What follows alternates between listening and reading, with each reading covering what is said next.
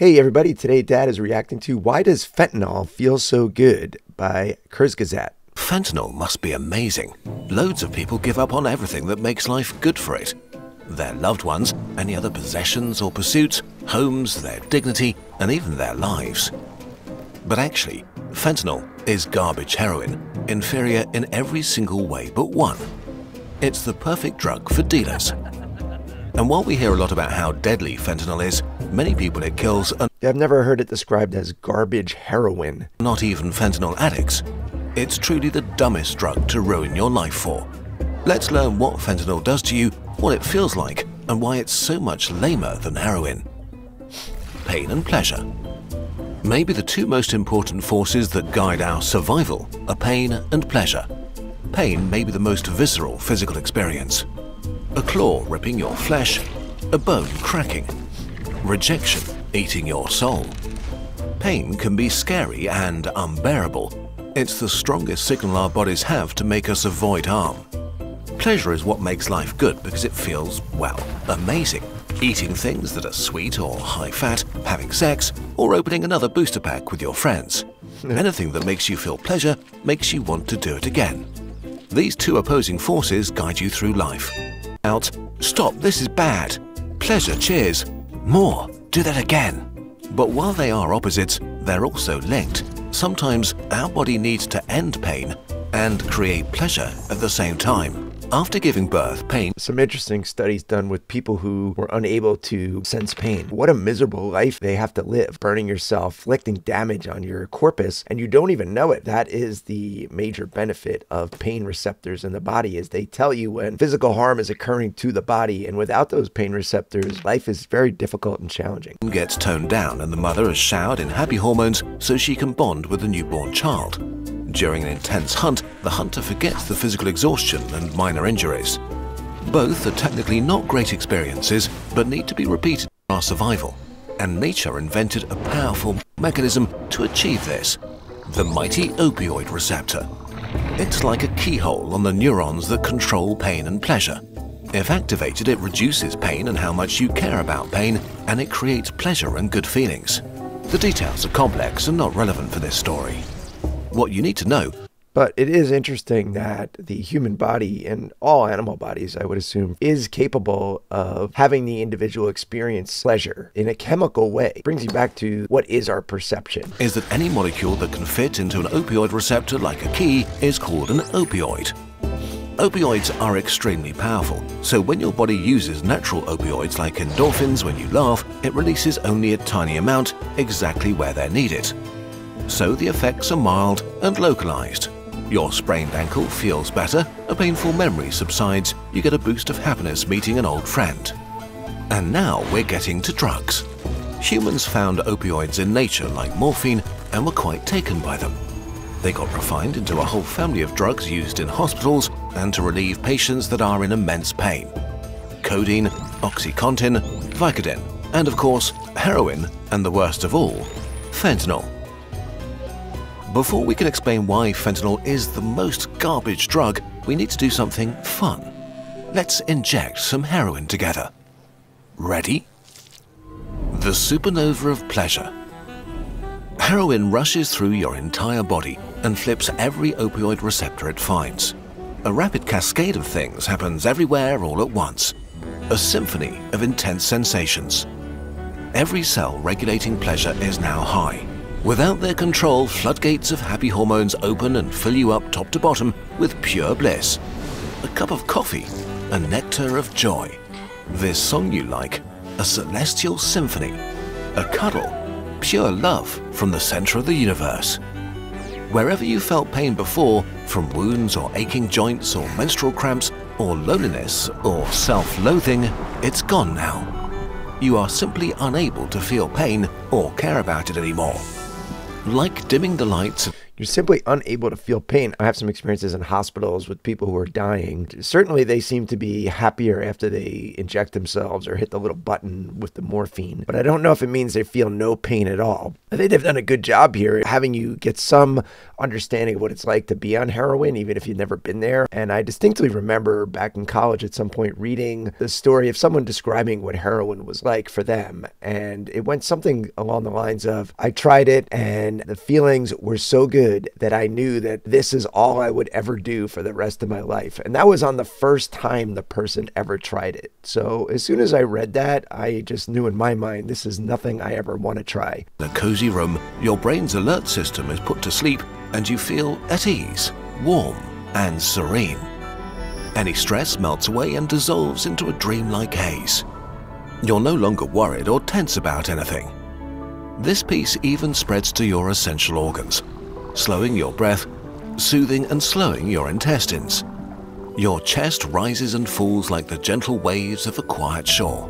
You're sailing a sea of calm and happiness that feels perfect and eternal. The full load of a strong opioid like heroin for the very first time is one of the most amazing feelings humans can experience. For a few hours, you're in heaven. And this is exactly the problem. Your brain is not equipped to handle anything like it. You feel too good. But nothing lasts forever, and now you're in trouble. You just experienced the best feeling you ever felt. Your brain's reward center is completely fried and can't comprehend what happened. I wish they'd go into that a little bit more. Your reward center is completely fried. Here's the danger, the downside of this is that once you've flooded all those receptors, they naturally then become less receptive because that state of being is not necessarily a beneficial state of being for an organism. If what you did felt this good, it has to be amazing for your survival and you should do it again. Except you can never ever feel this good again. This will be your peak life moment forever. You may forever chase this feeling you had this very first time. And now you're back in the regular world, with your insecurities, where your knee hurts, regular tasting coffee, and having to work hard for happy hormones. Comparison is the thief of joy, and now you have your life to compare to a supernova of bliss. The indescribable feeling comes with a damage to your sense of life and self that may be irreparable. And this is not even the worst. Opioids are incredibly addictive, and the addiction among the worst you can have. The supernova of pain.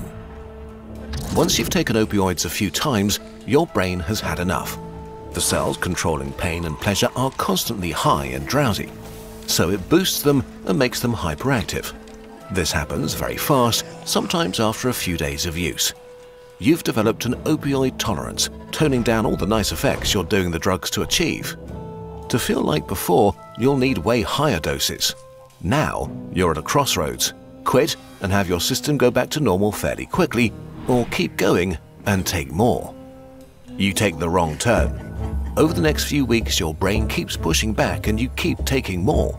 The effects are not quite what they were, but still mildly nice. Until one day, you can't get opioids and realize your body is now your enemy. Your systems are so hyperactive that they make you feel the opposite of what the drug was doing. Welcome. You know, and this is a really good description of addiction. Addiction plays out in a lot of different ways. It's not just heroin. Gambling addiction, social media. Welcome to withdrawal. It all starts with a creeping unease. Instead of being euphoric and happy, nothing feels good anymore. Your coffee is tasteless, your favorite song lame, your loved ones distant. A storm of negative emotions shatters your sea of calm.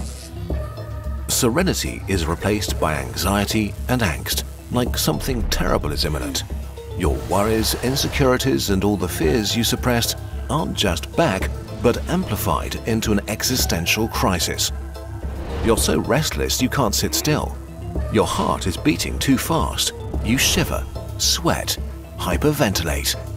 Your pain circuits are now oversensitive, so your bones and muscles ache and hurt for no reason. Old wounds, physical and mental, torture you. You have belly cramps and diarrhea and have to vomit. You're too agitated to rest. A war inside your body that you can't escape. And of course, there's the craving, screaming for you to make it stop. A war inside your body that you can't escape. Now, doesn't that sound wonderful? I think that's a great way to summarize addiction recovery. And they've got a great job here with the music and the graphics too. Your mind and body beg for a hit. You can be in this state for up to 2 weeks, or make it stop right away. Okay, so why not just take heroin forever and feel amazing always? The fun thing is that it doesn't work this way. You get tolerant to the nice effects like euphoria faster than to the bad ones like dangerously slow breathing.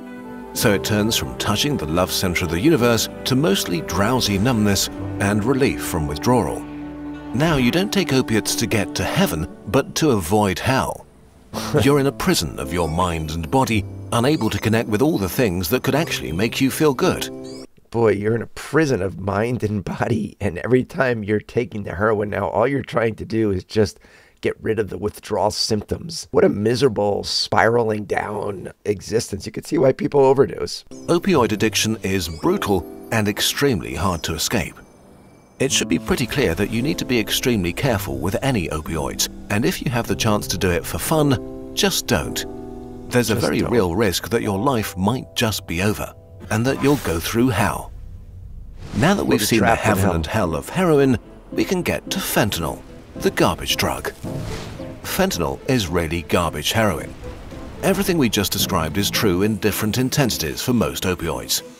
They can be great, all of them can be hell. Heroin is just sort of the strongest, except it isn't. Fentanyl is around 50 times more potent than heroin, but that doesn't mean 50 times more amazing. Quite the opposite. Fentanyl is extremely good at crossing the blood-brain barrier, the firewall that protects your brain from harmful substances. It enters your brain so easily that you get from 0 to extremely high almost instantly.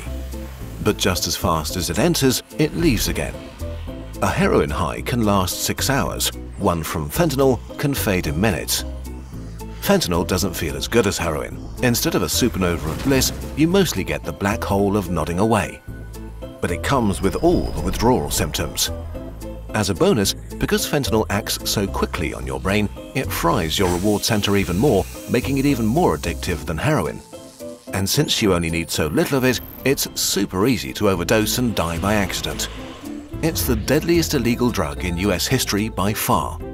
Wow. Between 2013 and 2023, it killed about 400,000 Americans. Fentanyl really is garbage heroin. Too dangerous, too intense, too addictive, too little fun. But then why are so many people taking it? Well, actually, nobody wants to. Fentanyl is not for users, it's for dealers. The house always wins. Fentanyl is a drug dealer's dream. One truckload could supply the entire US for 1 year. It's cheap to make and easy to smuggle. Heroin needs plants and fields and way more space. So garbage fentanyl just took over the heroin supply. It might have seemed great for heroin addicts at first, and then its trap snapped close. While some people may seek out fentanyl specifically, several studies have found that most opioid users try to avoid it. Even worse, a lot of people who die from fentanyl don't take it willingly. Dealers want people to come back for their product, and by adding a tiny trace of fentanyl to any drug, they can make it more addictive. Even if people don't realize they took an opioid, they'll... Wow, that's kind of scary. It's potent in such small doses that you could just sprinkle a little bit on anything and somebody won't know. And then they'll just be like, well, whatever that was, I want some more. Boy, that's scary. I see. But, you know, people are going to be motivated by money. They're going to do whatever they can to get their bag. So I see how this happens. Feel its effects. So dealers started to mix all kinds of drugs with fentanyl, turning the entire US drug market into a minefield where any trip can be your last. Because way too often, they put a bit too much in their mixes. In 2022, the combination with pills, often counterfeit oxycodone and benzodiazepines, accounted for about 20% of all fentanyl deaths. In 2023, the US authorities seized 115 million pills with fentanyl. 70% contained a lethal dose. About half of fentanyl overdoses came where you expected the least, from stimulants like cocaine and meth. A lot of people may have taken these mixes on purpose, but many others just wanted to party and weren't ready for an opioid surprise. This is especially dangerous because if you've never tried opioids, you can overdose very easily. Fentanyl really has no upsides outside medical use. For dealers and cartels, it means easy profit. For users, it means a worse opioid addiction and a worse life. For people who would never ever try it, it can be a death sentence they didn't see coming. No matter how alluring they are, using opioids even in safe settings is playing with fire on the best of days. Fentanyl is a garbage drug that turns this fire into a raging furnace, increasing the risk of death massively. There's really only one conclusion to draw here. If you have the choice, don't step into the supernova of pleasure, because the danger of it turning into a supernova of pain is just too high. In the end, it's the old story. Just don't go near it. If somebody offers you something to smoke or to snort or to inject, really your best answer is no. People will still make risky decisions in life and take chances, and this will continue to plague society until it's hard to imagine any of this stuff ever going away. Heroin has been around for centuries and it's still available. Take-home message, just don't try it. It's a life-altering drug after one try, and not in a good way. So hope you all enjoyed the reaction, and we'll see you next time.